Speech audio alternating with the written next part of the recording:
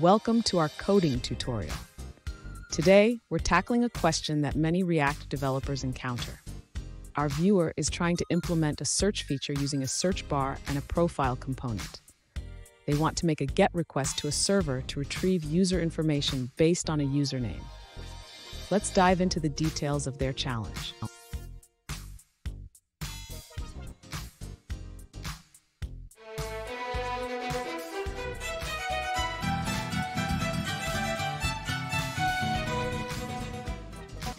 Welcome back to another tech video. Today we're going to be going through your question, answering it, and hopefully finding that solution for you.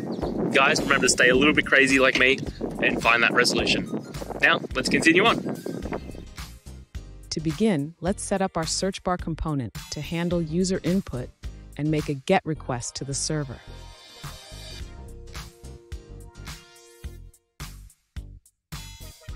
In the constructor, we will define the state to hold the user data we want to fetch, including first name, last name, and email.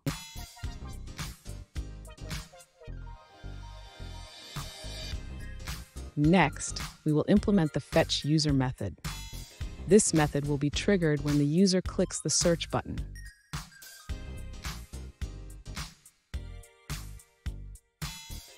Finally, we will render the profile component and pass the fetched user data as props to display the user's information.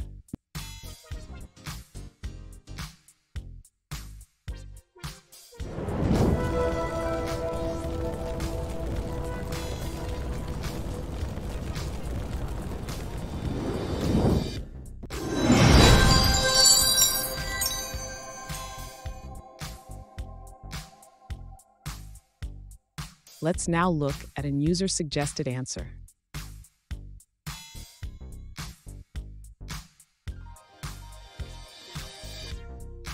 To perform a GET request in React, you can create a search bar component.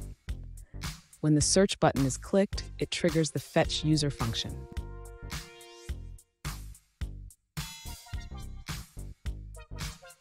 In the fetch user function, use Axios to get user data from the server. On success, update the state with the received profile data.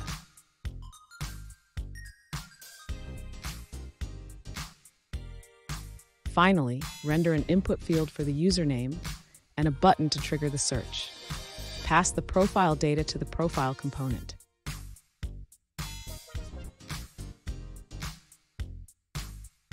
For more details on the spread operator used in the profile component, check the documentation.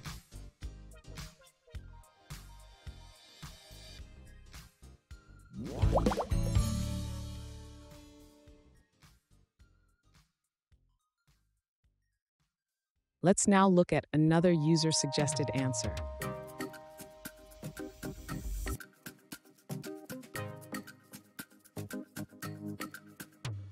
To make a GET request in React using Axios, you need to define a function that fetches user data. Remember, the result is asynchronous, so you can't directly return it. Instead, save the data in the component's state within the Axios callback.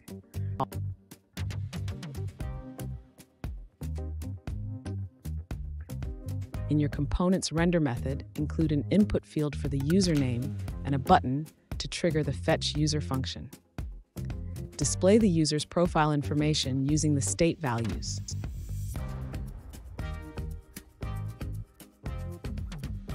And that's it, guys. We've gone through the solutions, and I'm hoping that it resolved your issue. If it did, please hit the subscribe button. I'd really appreciate it. And until next time, I hope you have a good one. Cheers.